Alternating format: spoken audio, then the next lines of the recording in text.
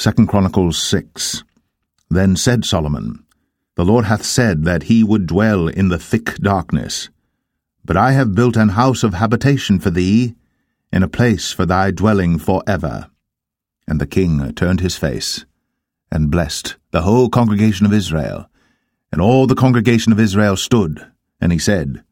Blessed be the Lord God of Israel, who hath with his hands fulfilled that which he spake with his mouth to my father David, saying, Since the day that I brought forth my people out of the land of Egypt, I chose no city among all the tribes of Israel to build an house in, that my name might be there, neither chose I any man to be a ruler over my people Israel. But I have chosen Jerusalem, that my name might be there, and have chosen David to be over my people Israel. Now it was in the heart of David my father to build an house for the name of the Lord God of Israel. But the Lord said to David my father, Forasmuch as it was in thine heart to build an house for my name, thou didst well in that it was in thine heart. Notwithstanding, thou shalt not build the house, but thy son which shall come forth out of thy loins, he shall build the house for my name. The Lord therefore hath performed his word that he hath spoken. For I am risen up in the room of David my father, and am set on the throne of Israel, as the Lord promised, and have built the house for the name of the Lord God of Israel. And in it have I put the ark, wherein is the covenant of the Lord, that he made with the children of Israel. And he stood before the altar of the Lord in the presence of all the congregation of Israel, and spread forth his hands. For Solomon had made a brazen scaffold of 5 cubits long, and 5 cubits broad, and 3 cubits high, and had set it in the midst of the court, and upon it he stood, and kneeled down upon his knees before all the congregation of Israel, and spread forth his hands toward heaven, and said, O Lord God of Israel, there is no God like thee in the heaven, nor in the earth, which keepest covenant and showest mercy unto thy servants that walk before thee with all their hearts. Thou which hast kept with thy servant David my father that which thou hast promised him, and spakest with thy mouth, and hast fulfilled it with thine hand, as it is this day. Now therefore, O Lord God of Israel, keep with thy servant David my father that which thou hast promised him, saying, There shall not fail thee a man in my sight to sit upon the throne of Israel, yet so that thy children take heed to their way to walk in my law, as thou hast walked before me. Now then, O Lord God of Israel, let thy word be verified, which thou hast spoken unto thy servant David. But will God in very deed dwell with men on the earth? Behold, heaven, and the heaven of heavens, cannot contain thee. How much less this house which I have built? Have respect, therefore, to the prayer of thy servant, and to his supplication, O Lord my God, to hearken unto the cry and the prayer which thy servant prayeth before thee, that thine eyes may be open upon this house day and night, upon the place whereof thou hast said that thou wouldst put thy name there, to hearken unto the prayer which thy servant prayeth toward this place. Hearken therefore unto the supplications of thy servant, and of thy people Israel, which they shall make toward this place. Hear thou from thy dwelling place, even from heaven,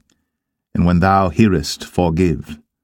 If a man sin against his neighbor, and an oath be laid upon him to make him swear, and the oath come before thine altar in this house, then hear thou from heaven, and do,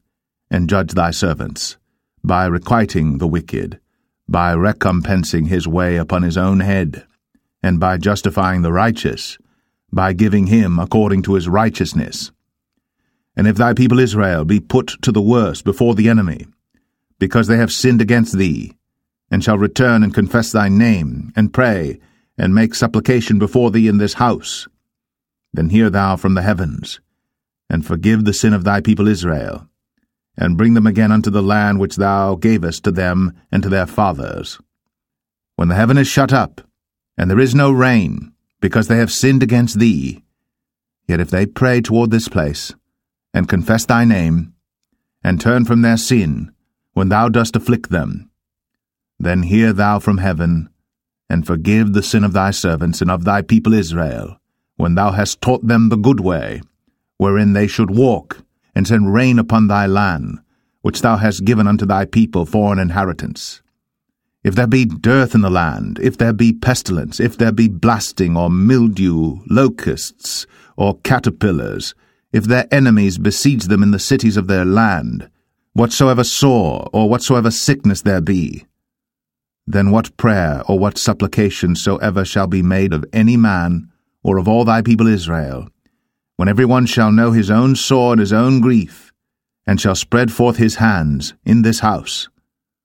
then hear thou from heaven thy dwelling place, and forgive, and render unto every man according unto all his ways, whose heart thou knowest. For thou only knowest the hearts of the children of men, that they may fear thee, to walk in thy ways, so long as they live in the land which thou gavest unto our fathers. Moreover,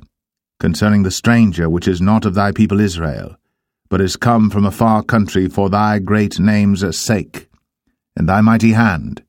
and thy stretched out arm, if they come and pray in this house, then hear thou from the heavens, even from thy dwelling place, and do according to all that the stranger calleth to thee for, that all people of the earth may know thy name and fear thee, as doth thy people Israel, and may know that this house which I have built is called by thy name. If thy people go out to war against their enemies, by the way that thou shalt send them, and they pray unto thee toward this city which thou hast chosen, and the house which I have built for thy name, then hear thou from the heavens their prayer and their supplication, and maintain their cause. If they sin against thee, for there is no man which sinneth not, and thou be angry with them, and deliver them over before their enemies, and they carry them away captives unto a land far off or near. Yet if they bethink themselves in the land whither they are carried captive, and turn and pray unto thee in the land of their captivity, saying, We have sinned, we have done amiss, and have dealt wickedly. If they return to thee with all their heart, and with all their soul in the land of their captivity, whither they have carried them captives, and pray toward their land, which thou gavest unto their fathers, and toward the city which thou hast chosen, and toward the house which I have built for thy name, then hear thou from the heavens, even from thy dwelling place, their prayer and their supplications, and maintain their cause, and forgive thy people which have sinned against thee. Now, my God, let, I beseech thee, thine eyes be open, and let thine ears be attent unto the prayer that is made in this place. Now therefore arise, O Lord God, into thy resting place, thou, and the ark of thy strength. Let thy priests, O Lord God, be clothed with salvation, and let thy saints rejoice in goodness. O Lord God, turn not away the face of thine anointed. Remember the mercies of David thy servant.